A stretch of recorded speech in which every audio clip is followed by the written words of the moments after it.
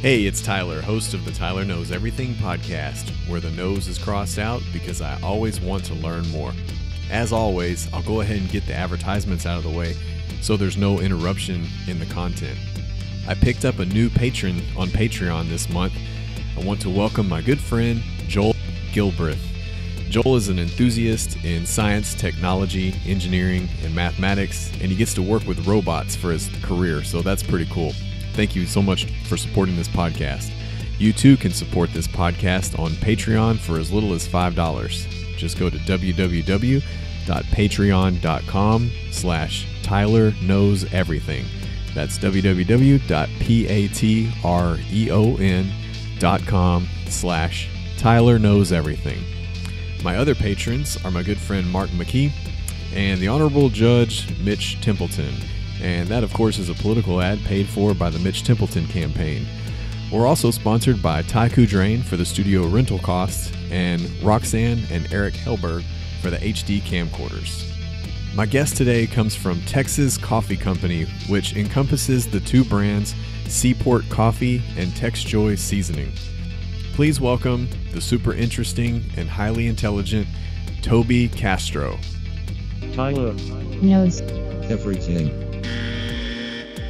And so I'm always fascinated by these businesses that began, in the early 1900s, the 1920s, that are still around today and have evolved into being able to keep up with, the digital age, and they're still around. Yeah. So maybe walk me through Texas Coffee Company and first tell me about all the different brands that encompasses. Okay. Of course, our main brands are TexJoy seasonings and spices. The original brand, the Seaport Coffee, that's why we're called Texas Coffee Company. Yeah. And also we do the saltgrass products. Right. Anyway. And the saltgrass tie-in may take us back to the original owners, right? Yeah, and kind of in a stretch. Kind of in a stretch. There were the original owners. They were actually, this company started in 1921. And there were originally three men one man started a company, two men came in later, Mr. Fertitta, Mr. Serio, Mr. Maceo. And so would that be the same family line as Tillman Fertitta? Yes, that's their cousins. And so Tillman Fertitta, he's one of the owners of the saltgrass. Right. Yeah. But we actually had this way before he took over saltgrass. Oh, really? And yes, and of course he gets a little piece of the action. So. Oh yeah. Yeah, they call him the $1 billion buyer. Anyway, but no. Anyway, but they started off, first obviously in the coffee business, and it was actually they started off in a little building over on Magnolia that was torn down years ago. It was behind. There was a grocery store, Crescent Market, little family grocery store owned by. I forgot the gentleman. It was also a Fertitta. But anyway, so they started there, and it was a little shack. And we have a picture of the shack at the plant. Yeah. It might be interesting to bring some of these pictures. They have a great collection of pictures at the plant. They've over the years. It's always amazed me. This is my 26th year out there. And, wow. And I can't imagine starting a business in the 1920s. It must have been so different. Yeah, and it was like literally a little shack. And then they roasted coffee back there. And I always like this little coincidence. When I was born or so, my dad used to, for extra money, go butcher at that same shop. So and actually, myself and my brother now work at the coffee company. So, but they started there, and then somewhere in the mid-20s or so, they moved to where we're at right now. And it was an old wooden building, and then they later on built the building we have now today. So. And that's over on MLK. On MLK, right down from Lamar. Yeah, right across the street from Lamar University. Right. I read that when Mr. Fertitta initially began the business, he had an investment of $1,800 and a Ford pickup truck. And that's all that he had. And they had the three gentlemen. Joseph was telling, and Joseph, our president, is a great historian of the company. I could sit there and listen to his stories about the company. He's just so detailed. But he was telling me there were the three gentlemen kind of had assignments. Mr. Maceo ran the plant. Mr. Fertitta, I think, had like the Beaumont area, and then Mr. Serio had I think the Port Arthur area delivering probably, and we have pictures of the little Model T trucks and all. I use that actually on some presentations. Yeah. So it's a neat little picture. Where do you think the coffee was coming from back then? Oh, from all over the world. Wow. And then there's a and I guess back then it's coming on ships. Yeah, and I would imagine in those days, the great majority came from places like Brazil. Nowadays, there's so many people that produce coffee. There's a great photo. I think it was 1957, and it's taken at the docks in Beaumont, which didn't look anything like what it looks like now. Yeah. And it's this old steamer or something like that delivering, and the three gentlemen are all standing there. It's really neat. Yeah, probably looks like the Titanic or something. Yeah, and it was this old boat, and here comes in with they were bringing coffee in from Brazil in the big bags and everything. So, oh goodness! And so once they received the product back then, they would do all the roasting in the factory. Oh, we still do. Oh, okay. We do everything there. We do everything. We roast, pack. The whole thing is still done there, right here in Beaumont. Wow. And back then, now we have these K cups. Yes. What did it look like back then? Would people get it like a burlap sack, like a feed sack of coffee? Another fascinating thing. We still sell. There's a 26-ounce bag. You can only buy it where we have two ways of delivering our product. Actually, more than that. But anyway, one is we call a direct delivery. You'll see our trucks running around, and they mainly go from Houston over towards the Lafayette area up towards Shreveport area. Yeah, I've seen them out on the road. And those are because of the stores that require 70 or 80 of our different TexJoy items and quite a few of our coffee items.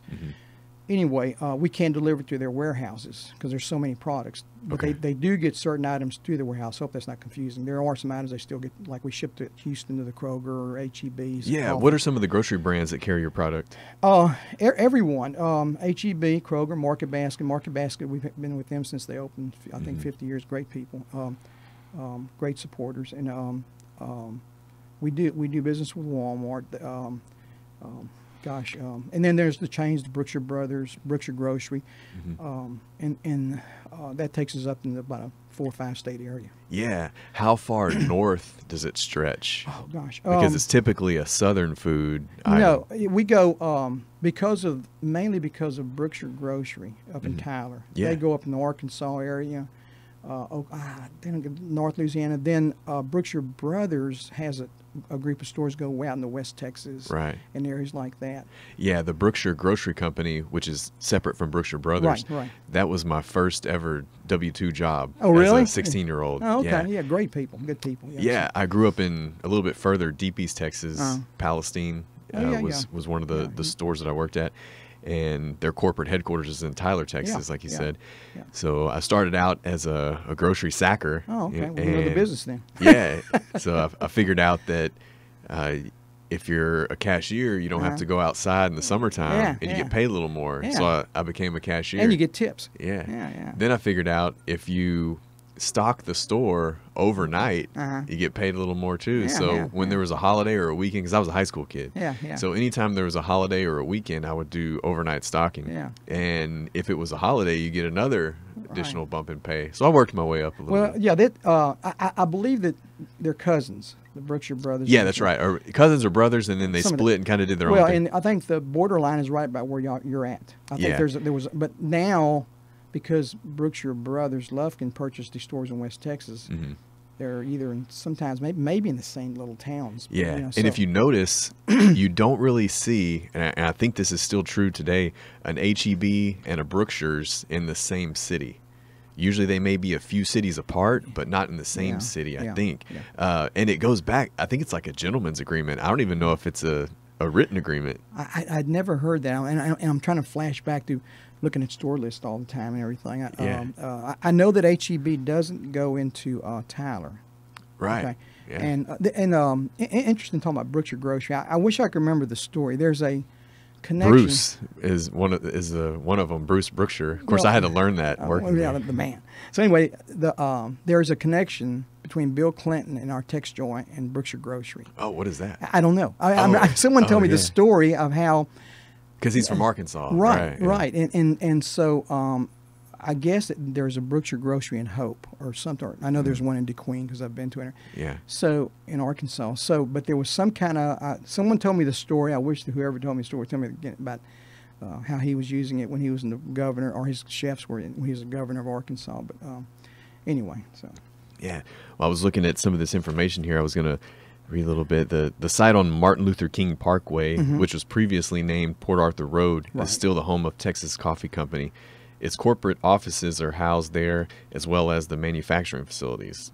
Manufacturing equipment has been updated, but certain nostalgia remains in the old hardwood floors and exposed steel beam supports. Not to mention the exotic aroma of fresh roasted coffee beans. That's got to be a treat to go to work and smell. It still is after 26 years. I'll tell you a couple things about the equipment. We were the first company to do vac pack, 1968. Yeah, so the vacuum sealed packaging. Right. We were the first ones. Keeps the coffee fresher longer. And then also, you may check me on my facts here, but I believe we still have a black pepper grinding machine in the back that we use that's probably been there since the 20s. I mean, how technical can grinding a black pepper be, right? So that machine's back there. I know when they're grinding, my face sweats if I go back in that back area and everything. Yeah, you know, I recently took a tour of the rice mill at Doge's, and you wouldn't believe how much, you know, in depth just sorting rice is. You know, they've and how technology has improved that. They've got a machine that with a camera sorts the rice and takes out particles that are, you know, maybe like impurities or a piece of rice that's not white, and they're trying to separate that out. They're a great company, a great local company. You know, them and Zumo, and have been around for years and years. You know, so. Yeah, I really enjoy those local brands that have been around for 100 years. You know, well, people are always, because we get so many people here coming in with construction companies and things like that, that they're, and I think like a while ago, you didn't realize that we still do everything here. People think that we, first thing they think that we do our products produced somewhere else, bring them in here, but no, we do the whole thing there, right here in Beaumont, you know, in hand. Yeah. So that's really great for job creation, because you've got everything from sales and marketing all the way down to manufacturing. Right. And then we work through a number of food brokers. We have about 3 food brokers represented in some of the accounts, and so all their people. So. And so when did they get into the spices and seasoning? I'm not real clear, to be honest with you. I think it was somewhere in the 50s and 60s. The steak season was first thing. And I've heard different stories. I believe it was something that maybe Mr. Fertitta, they had like a little ranch or something, you know, outside of town, and I think he would grill out there, and the people, all the families were huge, you know. Yeah. And so they'd go out there, and I think he created the mix, you know, and that was the steak season. Yeah. It's only been in the plastic bottles. Right before I came out there, I think they went to the plastic. There was still glass bottles, I think, up into the maybe the early 90s. I came in 94. 94. You know, but we were already plastic then. So. Wow. But and TexJoy kind of has this hype culture associated with it for people that live in the north that can't get it at the local stores. Yeah. And so they're getting people down here, you ship it from your website, and then they have friends down here. They always say, "Go get me that TexJoy," but they probably don't realize that they could go to your website and order it. Yeah, they can do that. And it's, you know what it's like, they're fanatic about Seaport coffee and the TexJoy. I mean, when people have problems getting it from us, whatever, I mean, they don't play games with this. They're, you know, I mean, you can understand there's second, third generations drinking this. Right. And I'll tell you what we're starting to see now. Our coffee is pure coffee. If I were to open this package and pour my coffee, it would be nothing but coffee. Okay. Other coffees, I won't mention names, you can see little white specks. That's the, I guess, the hull. They can probably, if we could do it, we'd throw it in there for weight and it'd reduce our cost. So kind of like fillers. Exactly is what it is. Yeah. And our coffee is pure coffee. And I think what's maybe happening, I don't know if I'll be around to see it. I'll probably be out the pasture by then. But I think that a lot of the young people who were going to the Starbucks Sunday, getting actually that's pretty, you know, strong coffee or whatever. But I believe they may have started developing a palate for good coffee again. Right. Because we're watching the younger people. You know, the Founder's Choice is our mildest blend. This is what you would find in a restaurant. You know? Okay. And then the dark roasts are people sometimes refer to a French roast. And let me clarify something from the very beginning. People always ask, do you put chicory in there? It does not have chicory. What is that? It's just another a filler.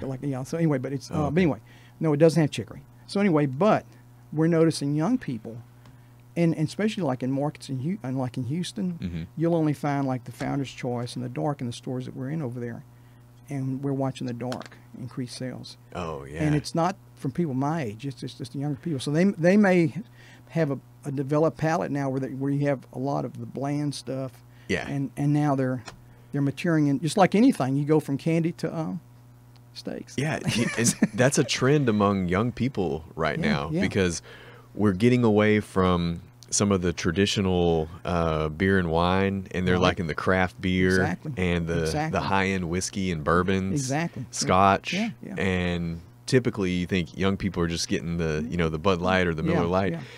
So same thing with coffee. I've seen young people that are getting rid of their Keurigs and they're getting a pour over. There you go. They're getting a French press, because it's trendy, and organic and natural is kind of trending as well. So they're looking for things that are pure and have, just one ingredient, just coffee. They don't want something with a bunch of other ingredients. That's the real deal, babe. And it's, I've had this happen to me, especially in Houston, where, I'll see a young person picking up my Seaport, and I'll say something, introduce myself or whatever, and then the first thing they say, where is it, manufactured, whatever, and I'll go in Beaumont, Texas. They go, Beaumont, I grew up in Groves or Needland, and I didn't know, I'm surprised, but their people are really surprised that coffee's coming from right here, down here and everything.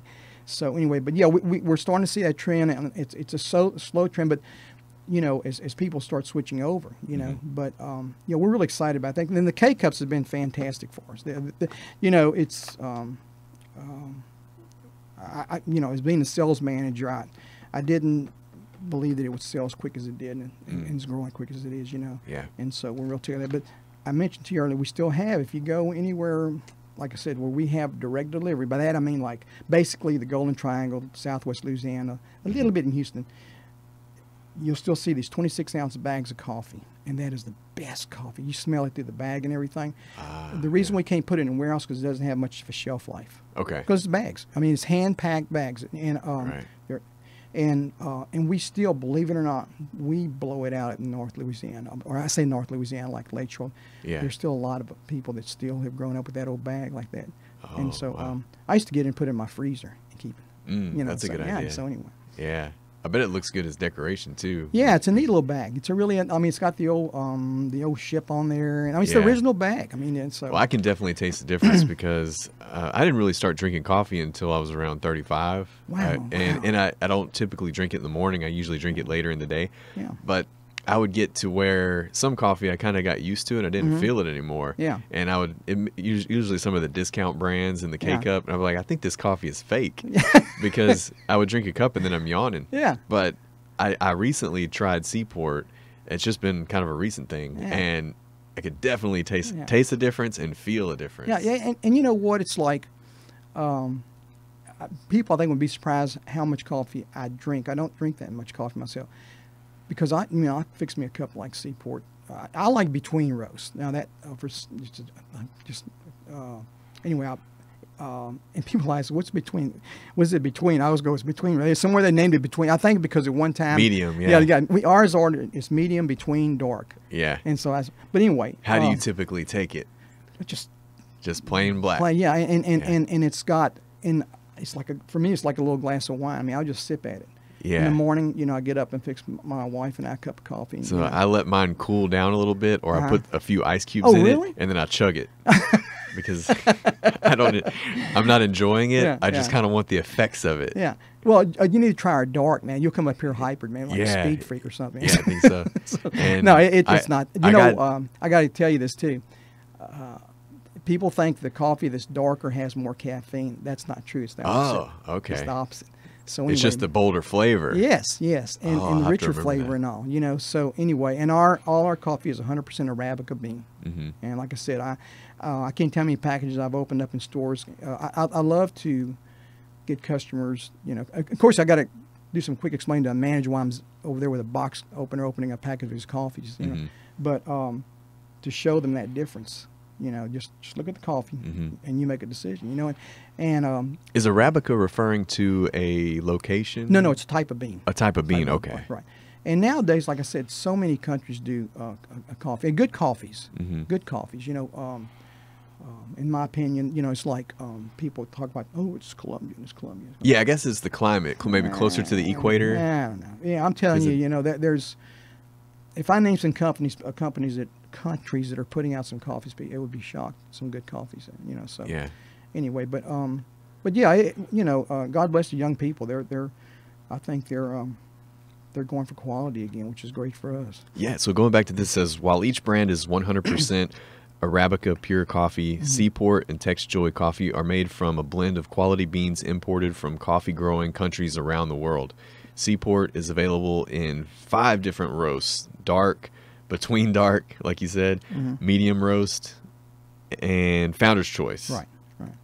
Is that Oh, fun? dark and medium roast, Yeah. medium roast by itself, and then Founder's Choice and decaf. Yes. Yeah, which Yeah. I'll never understand decaffeinated coffee, but to each their own, I guess, right? It's like a kind of, let me have a cup of coffee. No coffee in it. Yeah, Seaport's dark roast is the heartiest roast in our line, referring to the richest aroma and flavor available on the market today. Right.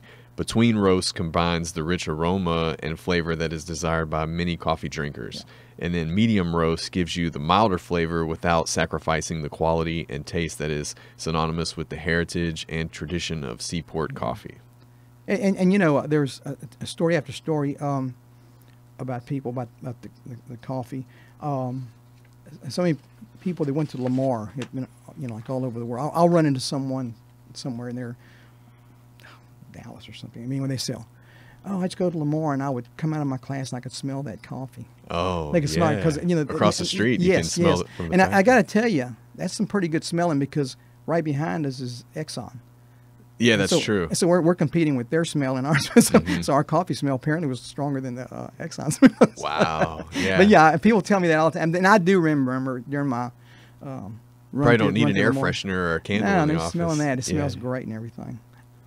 Yeah, so this says production begins shortly after the beans arrive in the warehouse, as they are sifted, separated, and thoroughly cleaned to remove foreign matter. Right. They are then custom roasted to perfection, using different temperatures and lengths of exposure to produce the various roasts. After roasting, the beans are cooled, ground, and packed for the freshest taste. In fact, many people who became accustomed to the rich taste and then moved away are telling you guys that they can't find the same quality and freshness in any other coffee and ask to be shipped their favorite blends.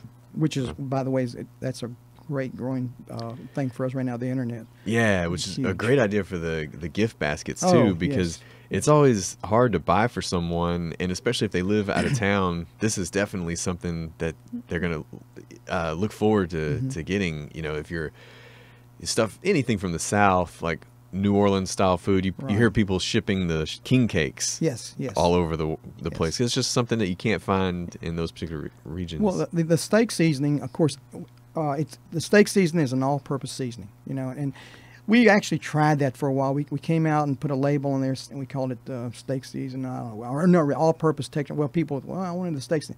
The steak season, people use it on fish, and we have stories constantly sent to us. Oh, I use it on apples. You know, I put it on the apples. Yeah. But I think I put it on scrambled eggs before. Oh yeah. And anyway, my son and I back in 2000. I don't know if you're familiar with Beaumont, the Scout trek up in New Mexico. It's like a 14-day hike, 15 or whatever up in the mountains. Anyway, so obviously you're carrying these backpacks the whole time, you know, and very limited on your food. You have these REMs, you know, which pretty good, pretty bland after the second day. Mm-hmm. Well, we had these little packets we have done for promotions at times. It's not all the time. It's like 0.05 ounce packets of steak seasoning. Right, like a little tear open pack. Yeah, man. I mean, we carried those up there, and it was like, I mean, people were going crazy over that stuff. I mean, they would trade them. Yeah, and so, and they don't weigh anything, so we stuck them all over in our pockets and stuff to throw it in the REMs because those things are, wow. Yeah, the dehydrated food. Yeah, that yeah. probably would make it. Yeah, taste they a don't lot better. actually. I didn't think they taste that bad. It's just if you smell it for like every day, Mm-hmm. you know, it ain't Aunt B's cooking. I'm telling you. Yeah, for sure. Anyway, so yeah, but people with the steak season have learned to use it. I mean, on everything, you know. So. And so, do you think that the owners kind of wanted to diversify a little bit by having the coffee and then having the seasoning? You know, it's kind of like one's in the food market, one's in the drink market, and then I was reading there's so many different ones. There's barbecue seasonings, steak seasonings, spices, extracts, the coffee, of course, that we talked about, and then tea. Yeah. And then to answer your original question, I think the story I've heard, and like I said, the company, one of the beauties of this company, like I said, is, you know, they're probably not going to give me any more raises when I say this. I'd go out there. It's fun working out. I mean, it's like I told Donald Fertitta, I keep saying, you know, you ought to sell this to a reality show. I mean, yeah. So what's the company culture like? It's great. You know, we have people that have been out there now. Not right now. We have like one of the girls who works for me was out there before me, so she's probably been out there 30 years. And then we had people who have retired who, we had a man from Beaumont named James Rickett, Mr. Rick, and he went to college a year or so and then came to work for us. So he only had one real job. He stayed out there over 50 years. Yeah, you definitely know that you have a good company culture when you have multiple decades of workers. Mr. Serio, Boo Serio, we call him Boo. He passed away a number of years ago. Wonderful man. He was out there right after he came back from the war. I think he worked a little bit somewhere else, and he's probably spent 50 years with us. So anyway, and you know, when you go out there, I think when you walk in there, you hear the laughter, you hear the joke. I mean, it just it's a good culture. And like I said, people have been out there for a great number of years. And I told somebody, you know, I was the company previous to this I spent 19 years with was a, you know, a large major company. It was like a Procter & Gamble. It was called Reckitt & Coleman. Yeah. So the most of your adult life, you've worked for 2 companies. Well, in this thing, I actually have worked I started in the sales in 1972 with American Tobacco. Oh, yeah. Selling cigarettes. And then I spent a short time with Lipton, the tea people in Houston. And then I came over here. My wife and I are from Beaumont, but we met in Houston. Okay. And a company that hired me brought me over here, and I spent 19 years with them. It's a great company, but it's Reckitt & Coleman out of London. But they had everything from, French's mustard to Pam spray to Black Flag. And when I tell people now, one of the items they had was Saniflush. I don't hear people buying Saniflush anymore, toilet cleaners. I said, like I tell the people that work for me, I say, this is fun stuff to sell. I mean, you have people walk in and they actually get excited about it. Oh, I love TexJoy. Yeah. I mean, I don't hear people. I don't walk in the store and somebody complaining about something. You know? Sure. So anyway, you mentioned extracts a while ago. Yeah. Okay, so at the office yesterday, I was going to bring this to you. They informed me that this is 90% alcohol. Oh, okay, so this is Baker's Special Pure Lemon Extract. Yeah, it's 90% alcohol.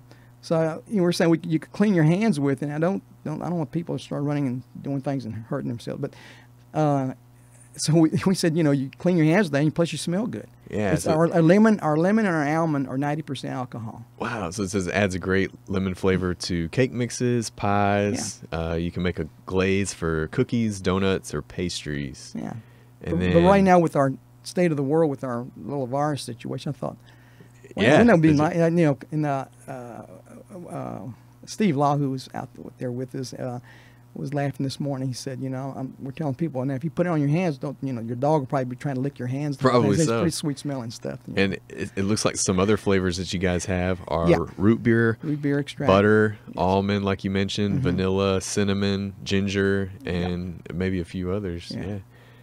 Wow, that's really cool. Yeah, so take that and keep that around here. So how do you think sales have evolved since being a salesperson in the 70s versus being a salesperson in 2020? Because I'm also in sales as well. So it's very fascinating for me to kind of think how you as a salesperson have learned to adapt. Well, if you're here, then you've adapted. If you ain't here, you ain't here. You ain't and you mentioned it earlier. I think, you know, obviously the technology. I mean, out there's just it's unbelievable. I can don't want to go through all war stories, but I can actually remember the first item in the first store I saw scanned.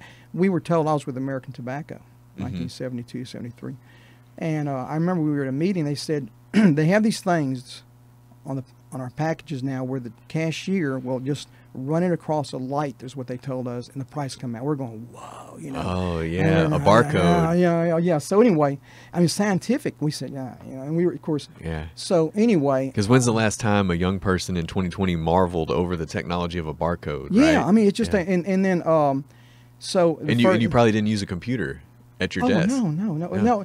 My wife and I were talking about the other day, when I came to Beaumont, and back to Beaumont, rather, in 1994, I'm sorry, in 1975 with Reckitt and Coleman, the first thing my new manager gave me, we went and got, was a hand calculator. A calculator, yeah. And I'll never forget, it was $125. Wow. And God bless him, I tell you, because that company that I was working for, we sold a lot of products direct to these, like Gibson, I don't know if you remember the Gibson stores. Gibson, they were like department stores, right? They were like Walmarts before. Yeah. And they bought directly from our company. So when we went in there, we may have to write an order for, with that company, my God, they had everything from Griffin shoe polishes. I mean, it's just, so I may write an order for about 100, 120 items, and you'd have to extend it. And you'd have to write it on an invoice, you know, the product, the size, the cost, if there was allowance. And then then you total up, and you'd have to total it just like in the old days, you know, cipher like Gomer. Yeah, I mean, our guru. So he ciphered all his numbers down. So we came over here, and I think a couple of stores that went, oh man, this is not going to be a fun thing. And he said, let's go get you a hand calculator. And they were about 6 inches big, you know, 4 inches. Well, that was that was fantastic. I was going to town with that thing. And now people would just about give them away, you know. Right. And then. You know, imagine showing up to work in 2020 and someone says, hey, the internet's down today, and they would just go home. No, you know, that like that portion for me personally, obviously I have an office at the coffee plant, but people laugh, they'll say, what hours do you work? I always say 24/7. The reason is I have, you know, like I have customers, Walmart, H-E-B, you know, they're contacting me at 7 o'clock at night because my buyers, and I may have like a number of buyers with H-E-B, a number of buyers with Walmart. They're merchandisers I deal with and everything. So anyway, they take their laptops home. So they, you know, they start talking. You know, we're doing business, which is really kind of neat. I mean, I can go upstairs. I went upstairs last night and had a couple, because of the virus situation, that we were in discussions with a couple of companies. And I went up last night and, you know, took a couple emails, answered them, took care of what they needed. I mean, and the information is there. I can pull the information I have at the coffee plant right there in my computer at the house. So, do you think back in the 70s and early 80s it was more 8 to 5? And then you're done, right? Yeah. And then you go home, you see the wife, you eat dinner, and you are clocked out. No, it's 24/7. And you know, here's the other thing: the cell phone. Yeah, you know, you're always available. Exactly. If I'm on vacation, you know, I don't even try to go tell, because there's so many people that have that number now, right? Yeah. Okay, and so which is actually my personal number is my. Right. Most people don't have a house phone anymore. No. So anyway, you know, I'm not going to sit there and go through all this thing, call everybody and say I'm over. Now, I'll try to let a few key people know, other than my company people, that I'll be off this week. You know, but you know, no, a lot of times I'm somewhere and here comes the phone call. You know, they're not being rude. That's just the way business is nowadays. You know? Right. I get to the point where if I'm on vacation and I don't answer emails or phone calls, it's just more work when I get back. Exactly. I might as well send a quick text or a quick answer and just go ahead and solve the problem. Yeah. I mean, obviously have my iPad with me if we're traveling or something like that, and I'll open it up. You know, and you know, fortunately most things are pretty quick to resolve. And then another key thing is that I have people that I work with that I can trust to pass. Because, you know, I tell people all the time, people are not calling me or texting me because they're telling me I'm doing a great job. They're calling me because there's a problem. Right. And, you know, if I have a problem, I'm calling a Steve Lyle. I'm calling a Joseph Fertitta. I'm calling Donald. Someone, and we have some, talk about the culture and the people. We have people up there that they'll take care of things for you. Yeah, and you've been doing this for so long that I can know confidently that you must be a great problem solver. I hope so. Like I said, I ain't here because, and you know, I tell people too, that's my job. That's what they pay me for. You know, I don't bring, you know, Joseph and Don and our kid all the time. I don't bring them a lot of things they pay me to take care of.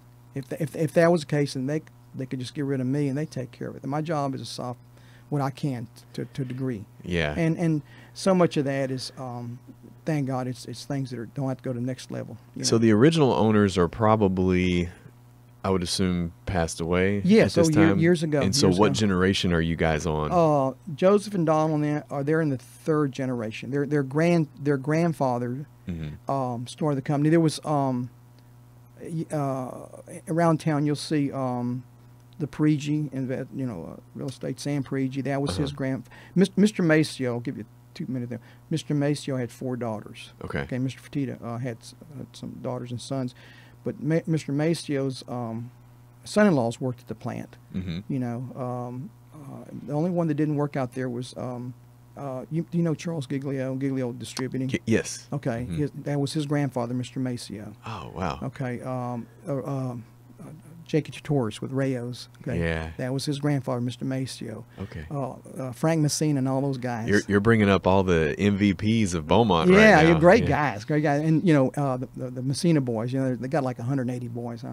Yeah. Great guys. That Mr. Maceo was their grandfather.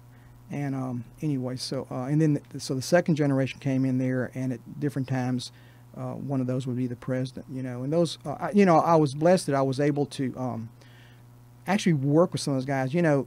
When you think about this, where I am personally, to be able to work with a guy like Mr. Serio, who here's this guy comes back from the war, is raising his family, and goes to the 50s, 60s, 70s, 80s. I meet him in the 90s, when he's just getting ready to leave the company and everything. Yeah, they started at the beginning of the Roaring 20s. Yeah. Just it's a wonderful little place out there, Yeah. And I wish that we were able to do more tours and things, but the way the plan is set up, it's not. I think it was like 1926, 1920. So we're not set up really for tours. Tourism. Because we have.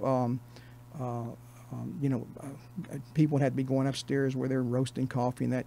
I would imagine you have the health department and the USDA maybe. Oh, especially now. We don't need people. We have to, we had Joseph called a meeting Monday to meet with all the employees to go over the situation we have. But some of the things they're asking us to do now, we've been doing for years. Right. We have to, the cleanliness, the sanitation, and also.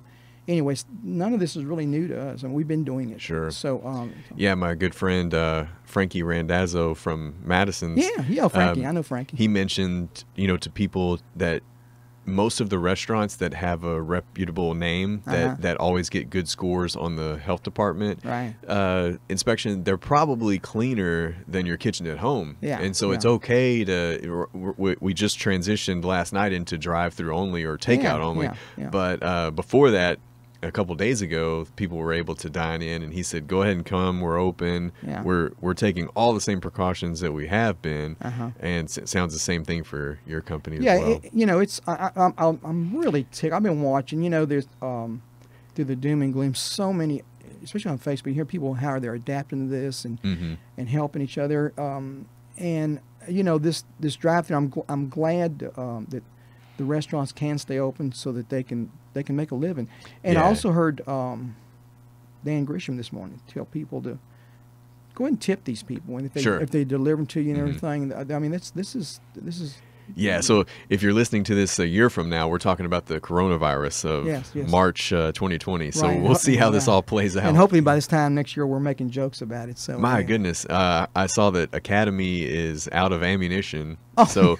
People have switched from hoarding the toilet paper to hoarding ammunition. Well, so things are. Surely you guys have a hurricane story, I would imagine. Many hurricane stories. Or several hurricane stories. Yeah, I believe that our experiences in Southeast Texas with hurricanes has made us better for this type of situation. Right. The infrastructure. Everything. I can tell because I've lived through several of them. Yeah. And every hurricane gets better and better and quicker and quicker. Right. And we have this great, Judge Brannick is fantastic. And that's the key to everything is, around here right now. And, but yeah, we were able to, it was kind of crazy during Harvey. Carlo Bishame, who passed away a number of years, a beautiful guy, passed away right after Harvey. Anyway, during the flooding, my family and I, we had gone to Dallas. And I was on the phone with him off and on every day, all day long, you know. And so when I called him one time, I said, where are you? He said, I'm at the plant. I said, what are you at the plant for? He said, this guy, and this is during the worst part of the flooding, was delivering a truckload of garlic. And he made it through. We don't know. He came through somehow down 105, or he was coming, you know, he made it through. Wow. And so Carlo had to open the plant for him. So he went down and opened the plant, and Carlo got on the forklift, and he was the president of the company, got on the forklift and unloaded the guy's garlic. Oh, so the guy could get on his way. But, yeah, what we do right now, we do build, as we get into hurricane season, we build up on some of the key items. What we can. We're not going to sit there and put coffee to sit on the dock for 3 months, but we do that. And, you know, every hurricane is different. We prepare for what we can prepare for. Some were wind damage, others are flood damage. Right. So anyway, but obviously, I think the longest we've ever closed that plant was maybe just a couple of weeks at the very, very most. We were back. And that was probably a power outage, maybe. Actually, yes. You know, now that you mentioned, really, it was a freeze. We had, I think in '97, the power went down and we lost power out there for a while. You know, so. But and fortunately, that old building sits real high, so yeah, you know, we've never got water close to anything. You know, it's more likely water's going to come to the roof than it is. Yeah. So, but yeah, we're about as ready as we can. But like I said, regretfully down here we have a lot of experience. All of us do. You do. Everybody does with the hurricanes. You know. Right. And this reminds me of that. But I was laughing at you talking about the people stocking bullets. My wife doesn't let me keep a gun around the house. All I have is a baseball bat. So well, don't tell everybody here. That's all right. I got a big bat. No, anyway, so. Yeah, so I guess I'll get the candy. They'll have plenty of baseball bats, right? Yeah, you stay ready. This is a fascinating time. You know, but I really, I'm seeing so much good things out of people right now. You know, just, you know. Sure. Yeah, and I know just from being a Texan, I think the stock of ammunition is just for personal protection.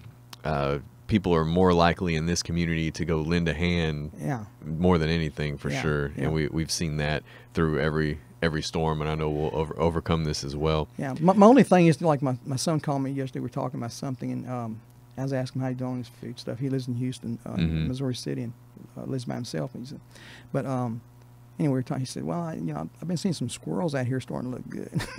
Yeah. So I said, this may be my chance if I had a gun to get a hold of that squirrels and eat them on pecans. You know. You know, there's so many bizarre things. Such as the waterway in Venice, right?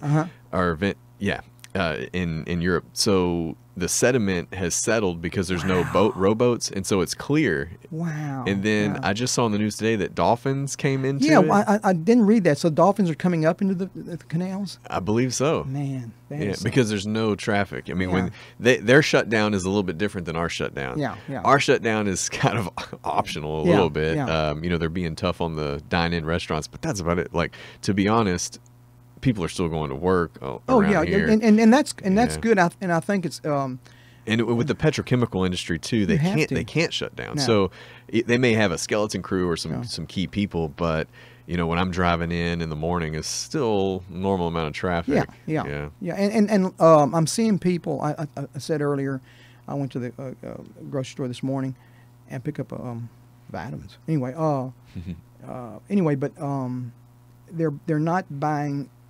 Looks like the panic stuff, you know, and so that's good in there. I think, and but like I said, I'm hearing, you know, there's only so much bad they can give. They can give you, you know, totals of sick, dead, whatever. But there's more good stories that people can hear. I mean, you can hear one after another. Facebook is fascinating me of how parents are becoming creative at home. And my wife and I were just went for a little drive the other day. I can't tell you, and this is in the afternoon, right? You know, 6 o'clock. There's how many families were outside with their kids?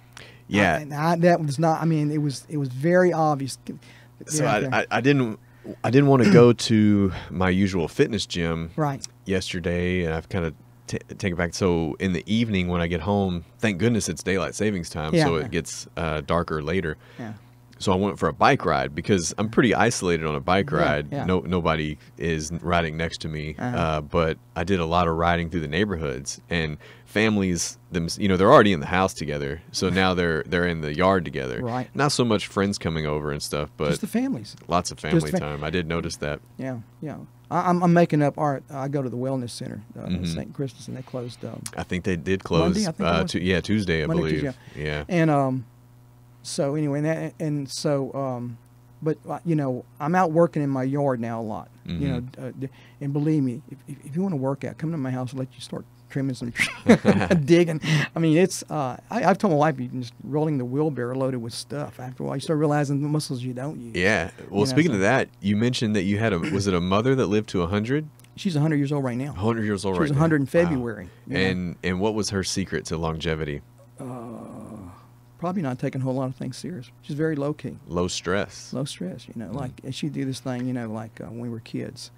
Like 8 o'clock, 9 o'clock in the morning, we'd do something real stupid. She'd say, "Boy, when your daddy gets home," So from the rest of the day, we were the most perfect children, right?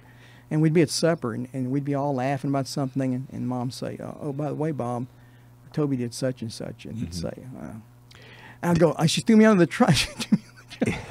I mean, she was just low key. I mean, did she do anything like fitness related or nutrition related? If you go to her house right now, you ask her to fix your breakfast, probably being bacon grease. Yeah. Yeah. No, she laughs at all that. It seems like every person, they always interview people that make it to 100 almost always on the news because that seems to be about the threshold now. Maybe our great-great-grandkids, it'll be a normal thing to live to 120. We don't know. Yeah. But right now, 100, that century mark is kind of like you're an outlier. Right. And so people always interview them, and it seems to be the same thing. You'll hear one that said they smoke and drank. You'll hear somebody that said they ate hot dogs. Yeah. It seems like genetics play the biggest role, I guess. I got to tell you that one story quick, is that in all honesty, if you had to describe her, since I can remember as a little kid, she's always been low-key and calm, okay? And she's a very religious woman, very religious. She, when she could, she doesn't attend it now, but her and my dad were instrumental helping open a Cristo Rey church. It's a little Mexican church here in Beaumont. The priest there is 98 years old. Wow. Father Lewis. And he still comes to bring her communion. And so her faith, being calm, and believe me, she can tell you stories. She graduated here in Beaumont from Beaumont High School in 1939. And in fact, she had one of her classmates at her 100th birthday. Wow. And the changes that she's seen. Yeah, think about that. Amazing. Going through a war. And the wisdom that she has. How's her cognitive ability? It's great. Really? She's a little bit on the hard of hearing. I hope she's not listening to this. But anyway, but turn it up if you're listening. Yeah, she had to repeat it. Yeah. But just sitting, she's just always been very low key like that. I'll tell you what she told me. It'll stick in my mind because it used to make me so mad. She'd always say, "Oh, Toby, don't I'd be man, that guy did." I said, "Oh, don't And she would just kind of, just made me grounded, And she never would get upset. And then when I'd say, "Oh, I've got to have this," or "we can run this," she says, "You're taking yourself too serious." Yeah. Just bring you down. So now let me tell you this real quick. Her dad, my grandfather, lived to be 99. Okay, so I think the genetics definitely play a role. Yeah, but let me tell you how he checked out. He was riding a bicycle, and a car hit him. Oh, he died in the hospital. So he could have lived longer. Yeah. I'm talking. He rode a bicycle. It wasn't like one of these little men. I mean, he had this little thing he'd put around his legs so his pants wouldn't get caught in the chain. And boy, he'd just take off. I mean, he'd come to your house to visit. They had 11 children, and the great majority of those lived in Beaumont. And my mother and I think 2 others are still alive. So her baby sister lives right behind her. She's 90. Yeah. And so anyway, he'd come in and he'd pull that bicycle up and he'd jump out and come have her fix him a cup of coffee, go to the Seaport. Yeah. And then drink his coffee, and then 5-10 minutes later, see you later, back on. Well, hopefully 20 years from now, I can have you sit across from me again. Yeah, that'd be neat. if I can sit up. Well, what do you see as your vision for the future of Texas Coffee Company? There's so many things. One of the things, again, we're blessed as a company is having this huge market right down the street, 80 miles away. Mm-hmm. And we haven't even near tapped the potential of that. You know, we're getting more in because of Brookshire Grocery and Speaking about it, Houston. Yes, and Yeah. then to be in a market that's what 3 hours, 4 hours from the San Antonio Austin Mhm. corridor, the Metroplex. We can. I couldn't live long enough for us to maximize what we could do just in Texas. That's not including we can cross the border here. Right. But the numbers are unbelievable, and there's always a kind of like a new market, like the Hispanic market, basically.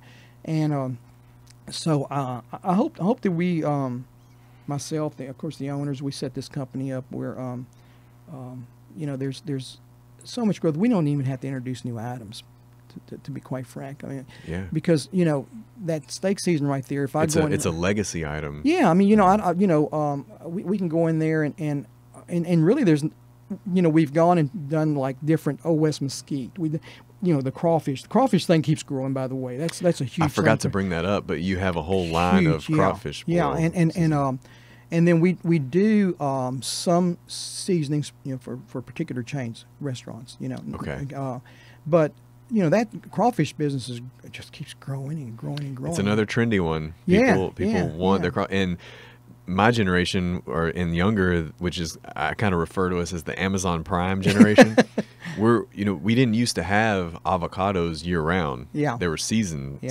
Yeah. Now crawfish has gotten to the point where I remember just 5 years ago, maybe 5 to 7 years ago, crawfish had a season, and it was. Yeah.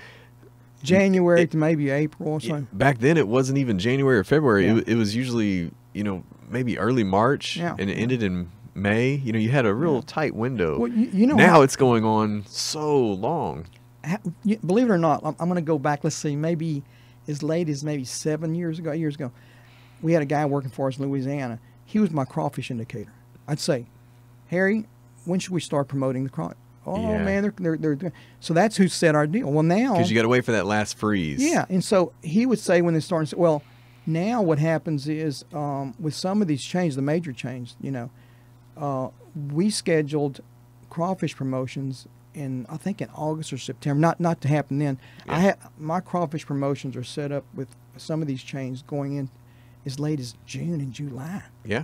And I never would have dreamt that, but anyway, it used to be like you would see the sales start going east to west. Okay. You know, you wouldn't see big crawfish push at the Houston stores. Now you see it a little bit earlier. So no, that's a big deal for us. You know, so Yeah, it's a very social gathering, Exactly. you know, in the backyard. Exactly. Yeah, and it's a thing that you like to show off to Northerners of how to Yeah. peel it, how to Yeah, eat it. yeah. And, you know, they say, what are you doing all that work for a little piece of meat for? But it's a social event. Yeah, There's you scoop it up and you eat multiple pounds of it, Yeah. and it lasts. That's why you go outside and play the washers. yeah. And so that's something that people have a lot of memories attached to crawfish boils. There's I don't know if you've met. There's a fascinating company to me. A friend of mine, two friends, Larry Dale and Jerry Davis, have a crawfish supply company. The name slips my mind right. They're over there off MLK. You'll see these big Okay. 18-wheelers back there. Oh, yeah. There's someone you need to go interview sometime. Yeah. Their business, you can imagine. I'd like to hear their story. I've asked Larry a little bit, and how they did, but Yeah, I'll have to do that because I mean- I'll forever regret not being able to sit across from Joe Tatoris from Jason's what a Deli. wonderful man. Yeah, Yeah. I went to school. Went to my first communion with Joey. You know, Wow. Yeah, I heard him speak many times. Oh, great. But I've only had this up and going for about a year now. So Well, with yeah. typical Beaumont, my wife teaches kindergarten. I mean, kindergarten. She's gonna kill me. Second grade. Okay. At St. Anne's, and this is her second grandchild of Joey that she's teaching. Wow. You know, sometimes you would go into Jason's Deli on a busy Sunday and he would be bussing tables. Yeah, and yeah. you would walk in not knowing who he was and knowing that he's a millionaire bussing your table. Yeah, yeah. He started over here on College Street. Right. The original store. And it was half of what it is now, at least. Yeah, number one. And he tells a story, and I saw it so many times of his grandfather helping him out, his daddy, you know, and they're helping him and everything. Right. And then the name Jason's Deli is one of his sons. Right. But Yeah, tremendous story. Yeah, fascinating company culture as well. Yes. Yeah. But good people. Just I've known them all my life. You know, and very Mhm. good people. I'm glad you're doing this because there are these companies in Beaumont. Coburn's, Yeah. another great company. It's a Beaumont company. You know, Right. and Who and- you may be more familiar because I got here probably in 2007. Where did the Rayos? Who started Rayos? There was a man, a Mr. Rayo, that had that little bakery, but it was Okay. nothing to what Jakey and them had done. I mean, Jakey and them Right. taken to a whole other level. Yeah. You know, and sure. with the stores, I think in Houston and places like that, they've done a tremendous job. Yeah. But yeah, it's always fascinating. The companies, and of course, I'm sure someone has told you that Texaco, Exxon, they started here originally. Exxon was standard. Mhm. which I- Standard Oil Company. Yeah, I mean, but it was the Texas company. I as a kid, I remember they'd have these little kiddie shows, Cowboy John and stuff, and they'd have the little kids sitting there, and they'd ask, well, Freddie, where does your daddy? He works for the Texas company. That was Texaco. Oh, Texaco. Yeah, or the Gulf, you know. Yeah. But when we were growing up, it was Mobil. Everybody worked at Mobil, Sure. which is Exxon now. you know. Right. Yeah. But there was, I don't know the numbers now because I'm not. But It'd be wild to see if they never broke up Standard Oil Company. oh God. It would probably be pledge allegiance to Yeah, Standard Oil, right? John D. Rockefeller. Yeah, I mean, he'd be on a couple of bills, right? Goodness gracious. Yeah. yeah, that was amazing. But it has a rich history. Here's a great area. It's a great area. You know. Mhm. I'm glad I came back. I came back in, like I said, in '94. Yeah, that was one of my goals for. See, I keep saying '94. I came back in '75. Oh, 75. Right, yeah. Yeah. One of my goals for starting this podcast was I had a close circle of friends that had such amazing stories, and I thought that other people should hear them. Yeah. I'm sure you can go anywhere. I mean, anywhere, but this area, has a lot of stories that are not being told. A lot of stories about a lot of companies that have started here. you know. Yes, I agree. And so anyway, but we've been a blessed company. Yeah. Well, let's wrap this up. It Sure. it says in 1999, key management positions were taken over by third-generation family members. The current president, Joseph Fertitta, Donald Fertitta is vice president, secretary treasurer, and Steve Lyle is regional sales super. Or is that still? Yeah, we give ourselves titles. Okay, gotcha. Steve has the big joke with Steve and I is that he wears a different hat every day. His let me just tell you where his relation. His wife Jo Rita is a Bashami that was a Fertitta, so her grandfather grandfather was Mr. Fertitta, and Steve's been out there I think about 20 years, and he I guess title wise supposed to be in charge of all our direct business, all our trouble, but if mechanical things happen, it goes to Steve. If there's time to be, that's the classic business owner. Yeah, there. yeah. I laugh because, and then the last few sales openings we had to do some interviews with. I didn't want to do them. I wasn't man enough to do. So Steve took over and he did a great job. So I said, "Oh, you're now head of HR." So anyway, so he has all that, but anyway, Right. So we give him more bottles of free steak season. Yeah, it says the pride and rich heritage of tradition continues on into the 21st century with a fresh attitude and renewed commitment to success. To all of our customers, we remain dedicated to this proud heritage of continuing to offer quality products and excellent service.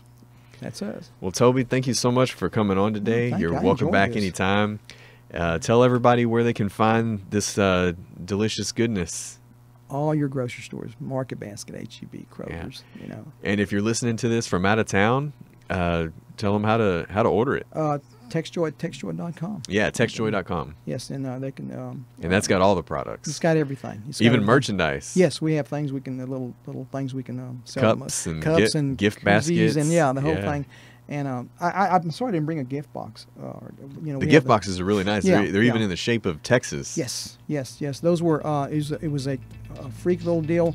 The company that made our boxes came to us one day, and Carlo was still president, and he said, "I have this Texas box. Is there anything you can do with it?" It sat on our desk for a couple of years before we decided to go ahead and do that and everything. And that's been a great little gift thing for us, Wow. And also these little tri-packs. Those Yeah, things, that's good as well. Yeah, we have. That's why it's good music over here. Buys a load of them, send all of their customers every year. Yeah, very good. So, Good. yeah. So anyway. All right, well, I've got Thank my you. bottle of hand sanitizer ready to roll, and, Okay. and we're going to go back out into the world. There we go. All right. Thank you, sir. You're welcome.